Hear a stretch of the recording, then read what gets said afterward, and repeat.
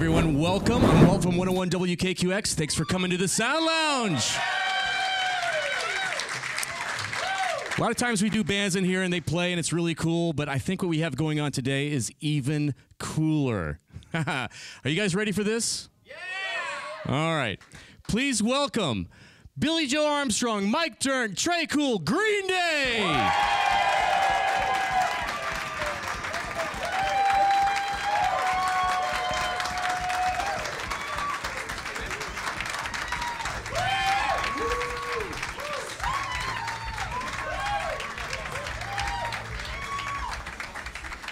Guys, welcome. Thanks for coming and doing this. This is awesome. Hey, you're not Oprah. I know. I feel like Phil Donahue today, though. Everybody look under your chairs. Yeah. So when you guys, let's go back to 1992. When you guys played here at McGregor's, did you ever think that one day you'd be playing the iconic Wrigley Field? Oh, my gosh. Yeah, maybe like shortstop or something like that would have been more likely, I think. Or streaking. Yeah. Well, the first time we played McGregor's was 1990. Was it 90? Yeah, and then we played there like 3 or 4 times. It was what a fun place to play. But no, Wrigley, no, never thought in a million years. But I'm very happy about it. Pretty mind blowing, though, right? Oh yeah. Oh yeah. We got a lot of listeners here and some staff mingled in. We got some people with some questions. Marconi, you've got somebody with a question. Yes, Yachty. Hi guys, great to meet you. Big fan.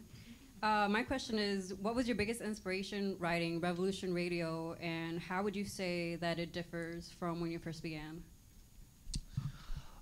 I think it wasn't really like inspiration. Say that we like something. We got triggered by going running to a mountaintop or anything like that. It was just more like the songs just showed up, and so we had Revolution Radio, and we had Bang Bang, and Somewhere Now, and then we were like, yeah, let's go for it and make a record. So, and as far as the way that it was, that's pretty much how it is every time. You know, there's never like some kind of solar eclipse that makes you want to like. It just, the songs just kind of appear, and yeah, that's kind of how Green Day always operates. So, Lauren, you got a question? Hi, Lauren from 101 WKQX. Speaking of Revolution Radio, I love the video, and I was wondering where the VHS footage of those shows on 924 Gilman Street came from, and then what it was like revisiting. You don't know where it came from? Make some stuff up. Probably a video camera.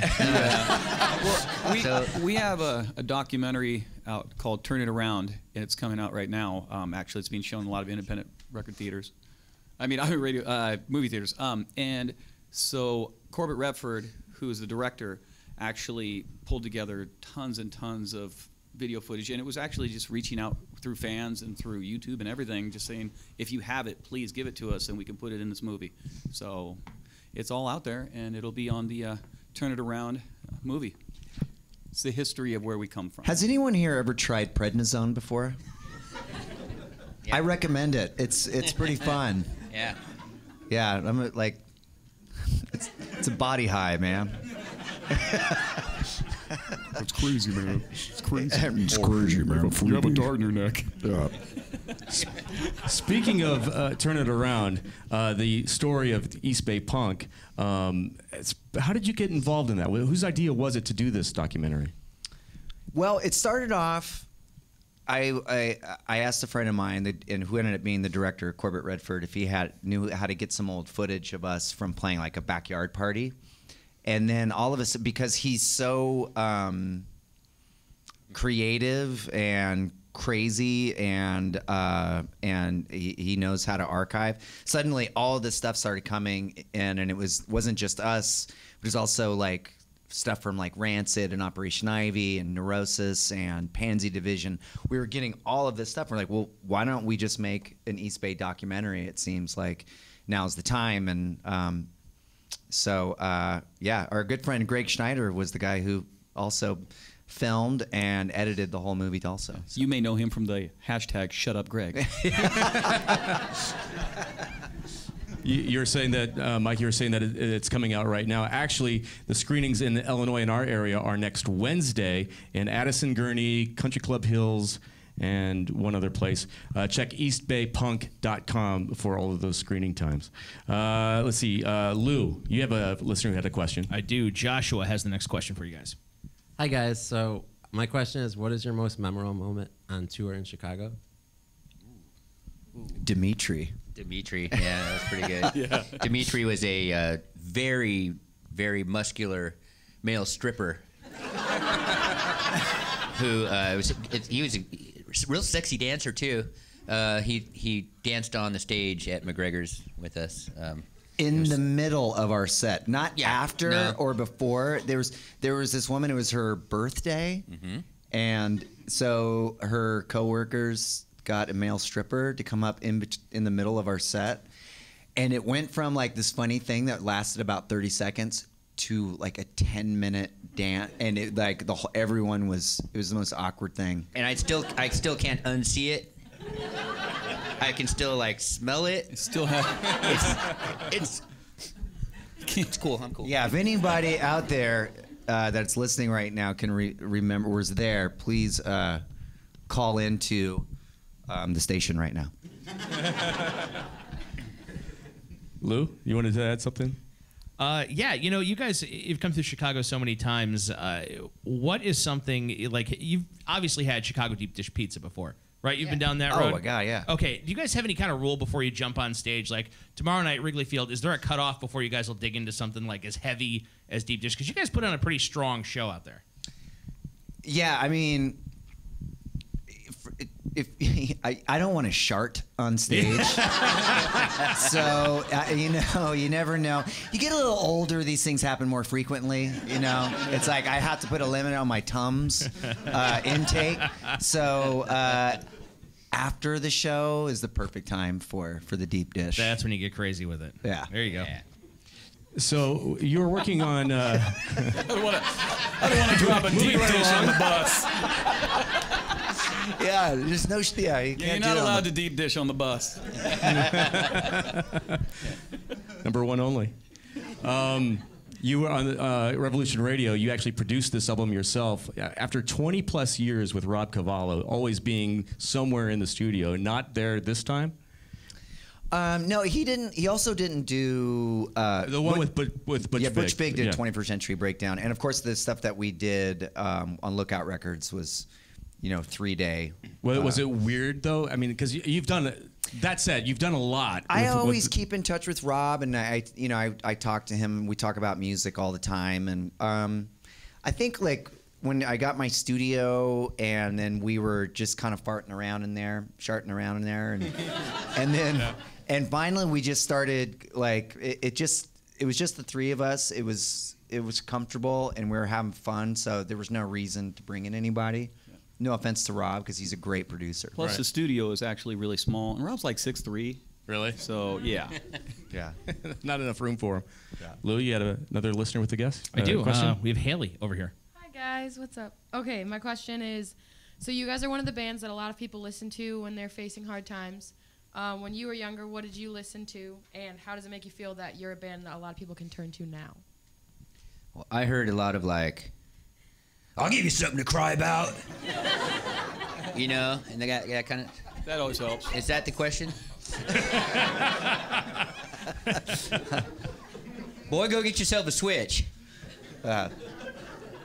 Anyone? My mother would beat me mercilessly to Hank Williams Jr. Ouch. So that's what I listen to during hard times. No, I mean, that's what music is, an escape in some way, I guess. But I don't know. That's a hard question. What do you think, Michael Durnt? There were just certain songs. I didn't own a lot of records or certain songs, some cassette tapes and stuff. I think it came down to individual songs that you resonate with. I would actually record segments of radio and then delete over the songs I didn't like and keep the ones that I did. So, that was my first mixtapes that helped me through my adolescence. Don't cry out loud. That was a good one, yeah, see? Or I'll give you something to cry about. That's it. That's how it goes. By myself. There's a mashup right there. Yeah. Lauren? Sorry. I was enjoying that. We didn't answer that question. Those emotions deep. Just bury them. Just hide your feelings. With the show at Wrigley Field tomorrow night, which there are still tickets available too, by the way, I've heard that the ivy is actually magical, and if you touch it, you get superpowers. So if you could choose your Poison superpower, oak. Or poison ivy. I think it's a different kind. But if you could choose your superpower, what would you want, and how would you use it? I would want a slam dunk. That's pretty cool. Never done that. Believe it or not. I mean, You're next.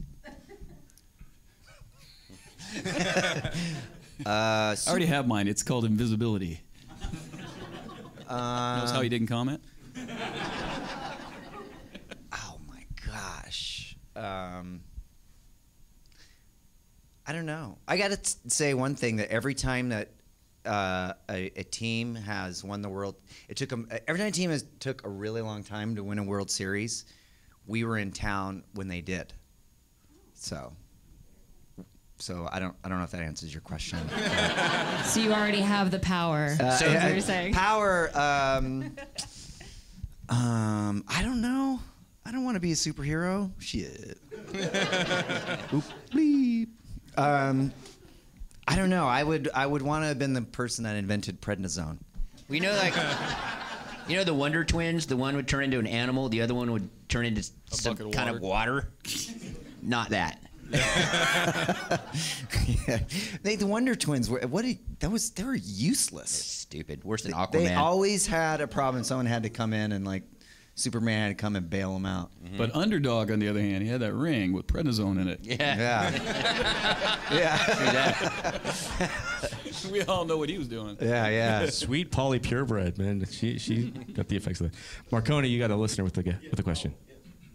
Hey guys, thanks for doing this. How do other cities rank up against the Chicago audience? Oh gosh. That's, man, you're Geographically? well. What's below Illinois? As far as baseball, everybody. Hey now. Butter them up. Yeah. Well, I mean, gosh, we've always had, like, I remember the first time playing in Elmhurst, and we automatically already, like, being on Lookout Records, only so many people, like the network of, like, alternative and punk crowds and stuff like that, it was limited at who actually was into Lookout, and Chicago was a big, that was like the first show we played out of town and it took a long time. I mean, if you think all the towns in between we had to go through to get to a good show in Chicago. Mm-hmm. So with that said, Chicago's very near and dear. Yeah, to the our music scene here and shirts. record shops, music scene in general, everybody talks about it all around the country. So that probably plays into the fact that it's such an awesome place to play, whether you're in a van or playing Wrigley Field. Mm-hmm. It really is a great music town. I want to jump on this point really quick because you did build up a really great fan base early days, without the internet. How did you do that? Well, we just went out and played. Forward Econoline. Yeah, got in a van, and when we were 17, 18, 19 years old, and it was like the DIY scene at the time where different people had exchanged numbers, and you could get shows that way, and we did it without actually, it was very rare when we could play a club. We would always play like a Vets Hall or a party or something like that. So it was play, and just have a lot of energy, and it never, like, we always managed to make the best of any given situation with, like, if there was two people there, try to find something about it that was funny or fun or bask in your misery at the same time. So. Right. What do you think about the internet and the music business today? Because it has changed the business and the way it's done from when you guys first started. I think it's great. I think bands can be way more independent now than they ever have been before. And easier to find an audience because everything is niche on the internet. Yeah, yeah, and I think it's the same concept as it was back then. It's just easier to get to people that are into music and all that stuff. So. Yeah, you can find clubs to play a lot easier when you're traveling around. We used to rack up a heck of a phone bill just calling around different places and saying what club would play this kind of music, and now we have the information superhighway instead of just a highway. Right. And, yeah. and touring is much easier when you have Yelp. Yeah. You're not going to want to play that club. Dimitri's there 4 nights a week. And he's old now. Whoa. Whoa. That's one sausage been hanging a little too long. The things we can't unsee. Picture it in our mind. Kevin, I want to give the microphone to Steve. He's got a question. Oh, Steve, you got you got. I didn't know you had one. Okay, this one does work. That one doesn't. All right, so this is more for Mike. Mike, when you do your singing along with Billy, there's like this really cool harmony thing that you got going on there. You're like right on the syllable, and you just kind of have like a big Green Day voice when you guys sing together, and it's really cool. I just wonder what's the inspiration for that? Where does that come from? Trey's drum beats. Well, obviously. Just try and there's a weird thing that happens when you're a lot of times it's very hard. Like I'll write a bass line and then try to play that, and Billy will say, here's some harmonies we're thinking of, or here's what I've got for harmonies of this song, and I'll go, wow, I really should have written that bass line easier, because it's really hard to do. But once you get that feeling down, it's a neat thing to feel yourself singing, playing one rhythm, singing another. It's just really gratifying. It's a neat thing. Oh yeah, thank you.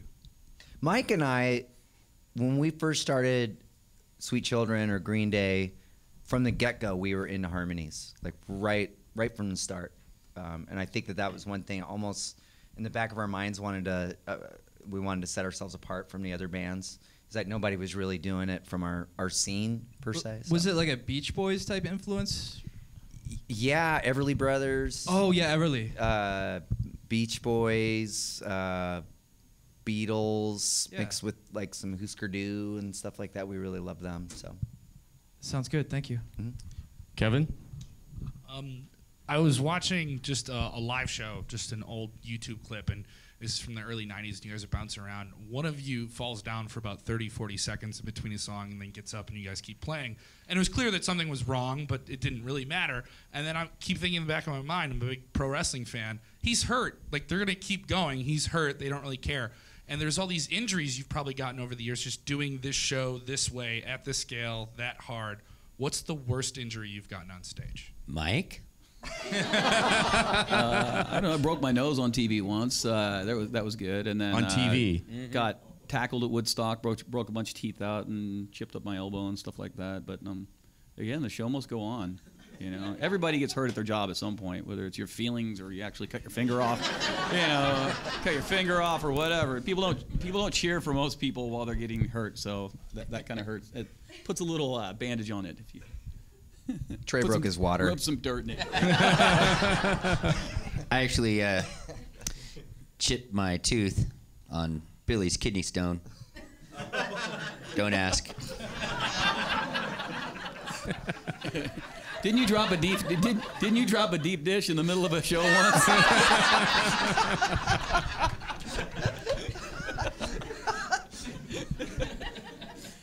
we've created something new here, dropping a deep dish. Let's see, Brian, you've got a listener with the We got question. Janine right here for a question. Hi. So of all the places you've traveled to, what has been the most obscure food that you've tried and actually ended up enjoying? Oh, I'll eat anything.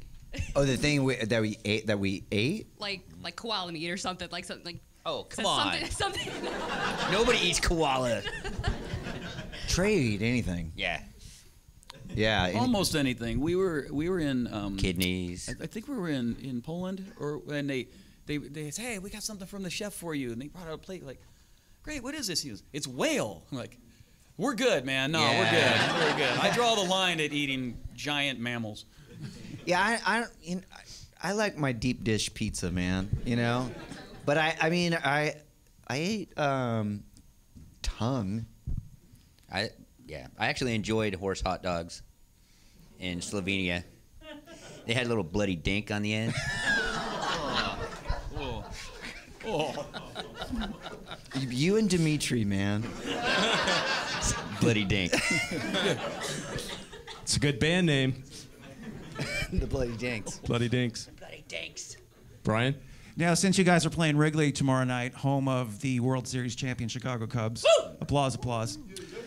At any point of the show tomorrow night, will you lead a seventh inning stretch? And part two, if so, how do you channel the energy of Harry Carey to lead Take Me Out to the Ball Game Wrigley style? Well, the first thing you can't say, you can't say home team. You have to say root for the Cubbies.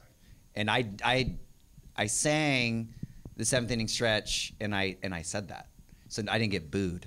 Yeah. So that's pretty cool. I don't know. God. Well, we got a. I'm not. It's rock and roll.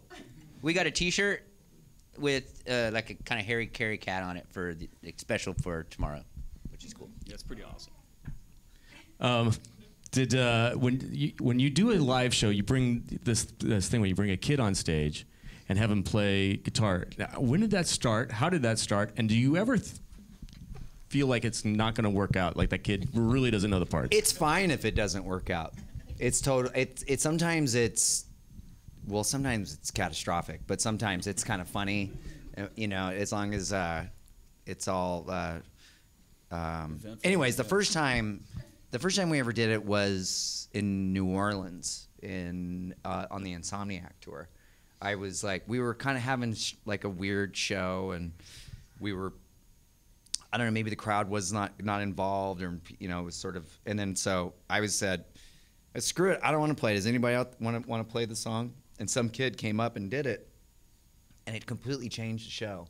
I just think it just breaks down. It's like you're bringing the whole crowd on stage with you every time we do it. So and you do a great job of like pumping them up to give them the confidence, because it's got to be weird for that kid to get in front of thousands of people when all he does is normally is play in front of his bedroom, or something like that, and suddenly he's playing in front of thousands.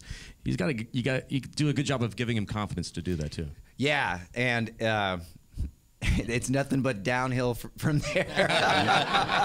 Really, we're gonna bring some poor kid up. He's gonna be 10 years old, playing Wrigley Field, and then it's like, okay, what's your next gig, pal? Right, right. So is somebody going to get that opportunity tomorrow? It's possible. It's possible. Have you ever brought somebody up, and then now that they're in a band making music on their own that you know? Yes. Oh yeah, we hear that all the time. There's people that come up. We brought a whole band up one time. We had them. We were playing Ramones song or something, and we brought a whole band up at one point, and they came back probably 10 years later and like, hey, we're in a band together now, and same guys. Really? They became friends that night and became a band from then on.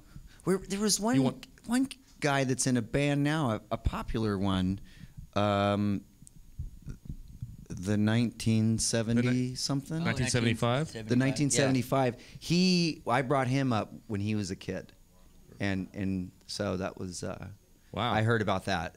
I could be totally wrong, but somebody told me that. Didn't you bring a kid named Jimi Hendrix up on stage? I brought Yes. Young kid. Young guy. He seemed like he was on the right path to guitar. Right. Yeah. I had to show him a couple of things. A couple chords, a few prednisone later. Yeah. He lit your guitar on fire. Yeah. All that kind of stuff. Lauren, you've got a listener with a question. Yes, this is Olivia from Chicago. Hi, and actually you are right about the 1975 thing. I am. You are right. Yeah. Oh, okay, cool. So my question is, so Billy, is there a certain routine you do before every show? Something that pumps you up? I guess it could be for all three. Panic of you, really. attack. Do the trick. Do the trick. The windmill.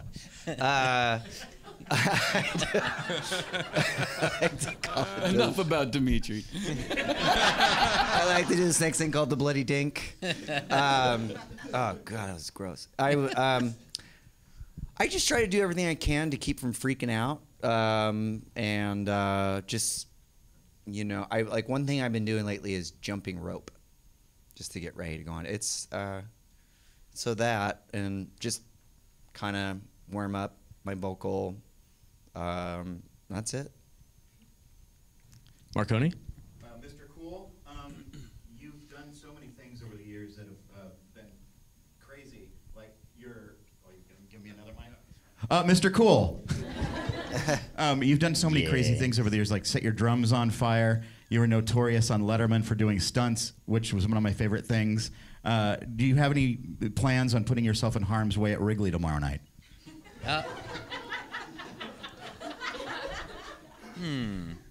No, I want to put myself in harm's way, but I'm going to be on huge amounts of LSD.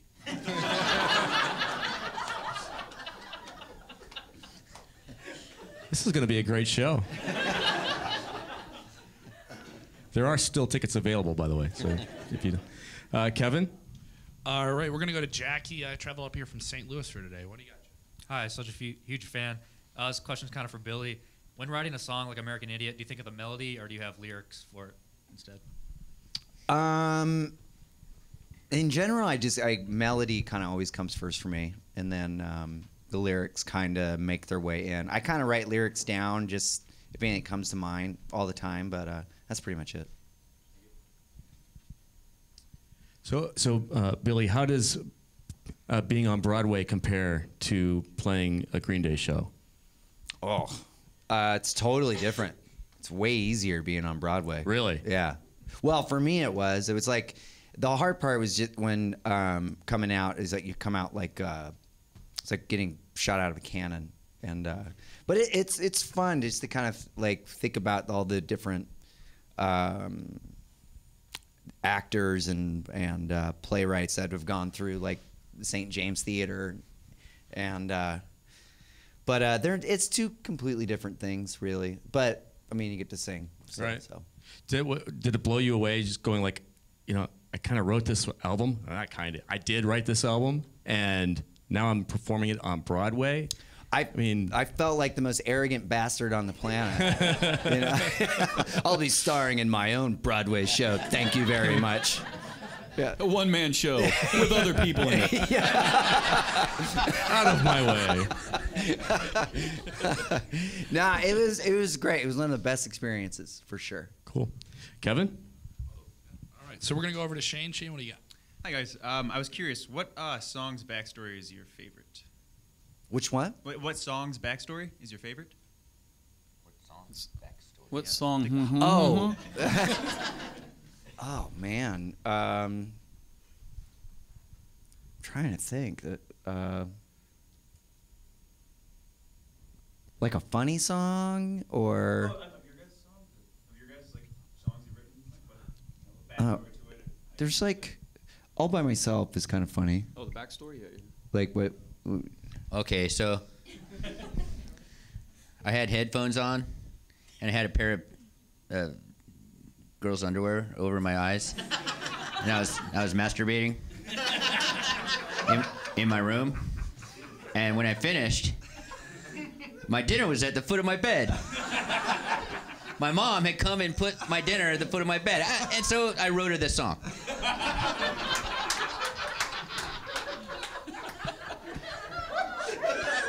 I was all by myself. But I wasn't all by myself. That's what makes it funny.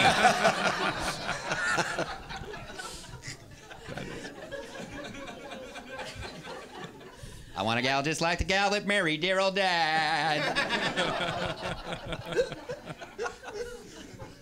Yeah, you can't top that. That's the best backstory I've ever heard. Lauren, you got a listener with a This question? is Brad from Chicago. Hey guys. So what was a greater experience, winning your first Grammy or getting inducted into the Rock and Roll Hall of Fame? Definitely the Hall of Fame. Hall of Since Fame. the Grammys came in the mail, I didn't even know we were nominated, and they came. Somebody just mailed them to us later on, and the tags were all crooked on them, and I'm like, oh great, we'll probably never win one of those again. But lo and behold, yeah. Rock and Roll Hall of Fame, which is cool because we were just there like yesterday, or day before, and we got the bookmobile back together and in good shape, and that's parked out in front of the Rock Hall right now, and we're gonna auction it off for Wheels for Wishes coming up pretty soon. So. Very cool. Lou? I mean, just tagging off that, Grammys, Rock and Roll Hall of Fame, playing Wrigley Field tomorrow night, horse hot dogs in Poland, Dimitri. What's next for Green Day? Where's the sky for Green Day? Where's the ceiling for you guys? We don't really look at it as having, as having a ceiling or the sky or whatever. We just like playing. I mean, if we didn't play, I had no idea what to do with my life at all. So it's like, I don't even have a high school education, so it's best that I stick to my day job, and we just love what we do, So I think people are asked like with all like achievements and all that stuff. I mean, it's when you're kind of a messy person, you tend to like doing something like playing music to kind of keep the clutter down, I guess, and that's why I recommend prednisone. There you go. Tomorrow night, Wrigley Field, Catfish in the Bottlemen opening up. Anything special planned? Or are you gonna keep it a surprise? Everything special planned. I mean, we're gonna pull out all the stops, and we have, the show is definitely built up a lot bigger and a lot more exciting. More, I don't want to give anything away, but there's a lot. We brought in a lot more production, and it's gonna be a lot of fun.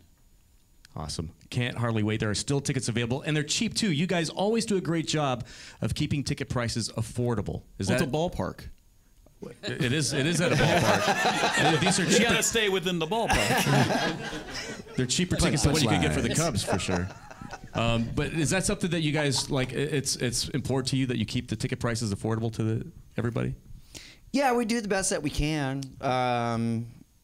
What I always think about it is the people that are true like rock fans and rock and roll fans are working class people. So it's like I've been to shows by other bands where it's the price is jacked up so high, and it looks like a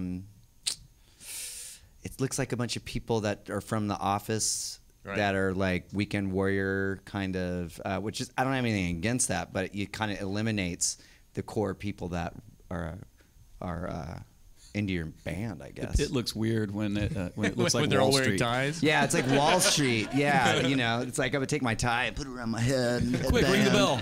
Like, Guns N' Roses. Well, it's going to be an amazing show tomorrow night. Can't wait to see it. Guys, thanks so much for taking some time to hang with us this afternoon. Give it up for Green Day in the Sound Lounge. Thanks.